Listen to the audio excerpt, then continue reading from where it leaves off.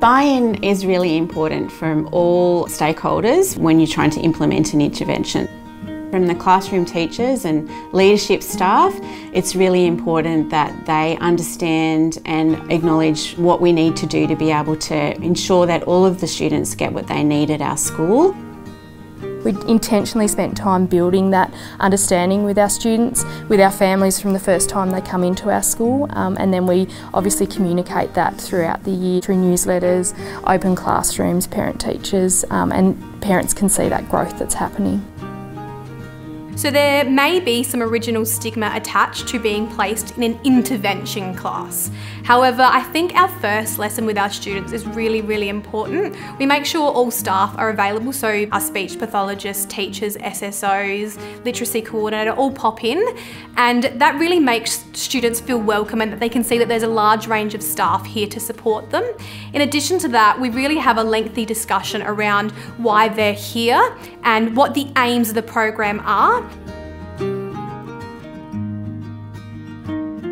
It's really important to touch base, I suppose, with all of the community stakeholders. We've put communications out, being really open with the parents as well about the fact that this is where we need to move forwards, but also acknowledging some of the potential fears that people may have. Acknowledging those pitfalls and acknowledging what we think might be the really proud moments that we might achieve along the way.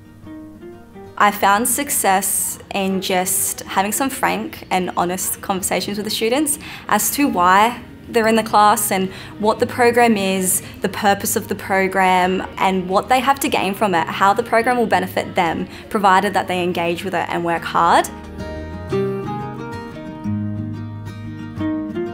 Our students set some goals and we refer back to them often throughout the semester. For example, one of my students want to send a letter, want to send an email, eventually they want to apply for a job. All of those are quite literacy heavy tasks. So explaining that, okay, through this program, we're going to assist you to do that. They're getting something out of it and they can see, okay, this is the goal I want, this is what I'm going to achieve. You guys are going to help me do it, no worries. That's their buy-in.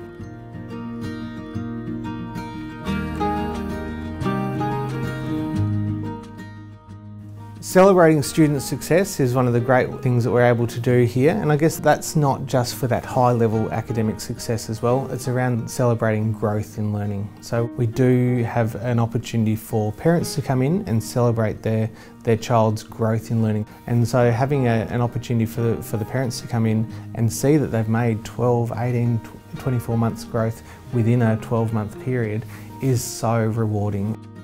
Some families whose child had really struggled with reading had actually come into a celebration assembly where their child received a certificate for the reading growth, and for the parents they were so proud of their students' achievement, and from that point their parents are like, you need to be at school on that day because this program's so important.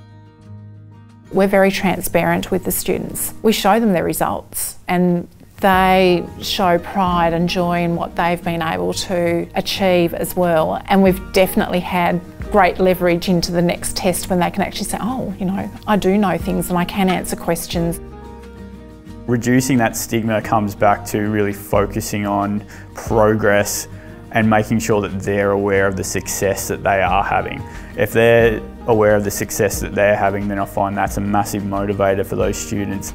This is actually a subject where I'm getting success, where I'm getting positive notes home to parents, where my parents are really happy because I am being successful at school and I can see where my academic progress is going. It really reduces their stigma and that they want to come into the program and be in the program and really thrive in the program as well.